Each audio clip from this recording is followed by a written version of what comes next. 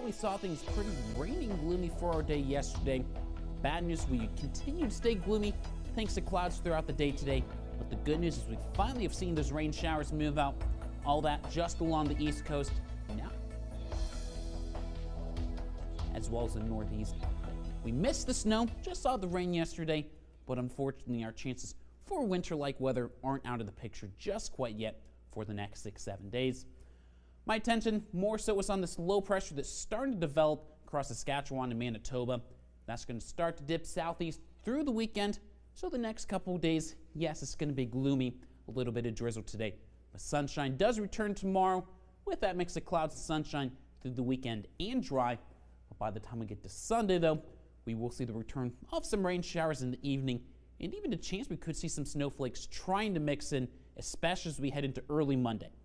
So Monday, Tuesday will be our best chance to see a few snowflakes.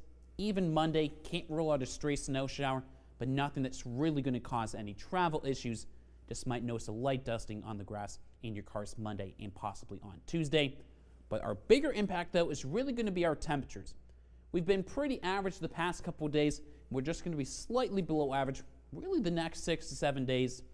Tomorrow, really our only chance to stay average, but really, as we head into the weekend, temperatures dip below average, and even Monday into Tuesday, good chance we'll see our temperatures try to dip into the 30s as well.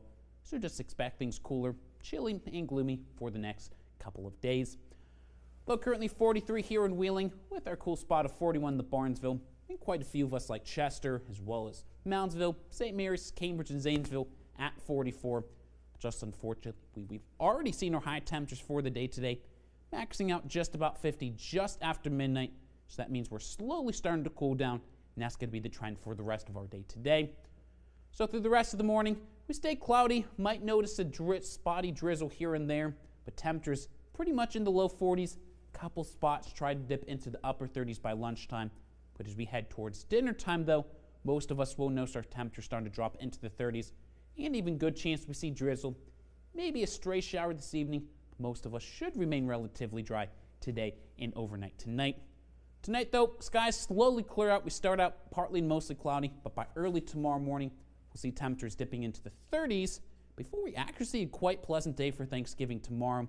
So a few clouds in the morning, but plenty of sunshine with our temperatures getting back into the upper 40s for our day tomorrow. The weekend itself, not looking bad either. Just expect periods of clouds, periods of sunshine, with our temperatures dropping into the mid to low 40s. Then 45, mostly cloudy on Sunday, with the chance for a few rain and snow showers. Then partly cloudy, temperatures in the 30s on Monday and Tuesday, with the chance for a stray snow shower and flurries to start off next week.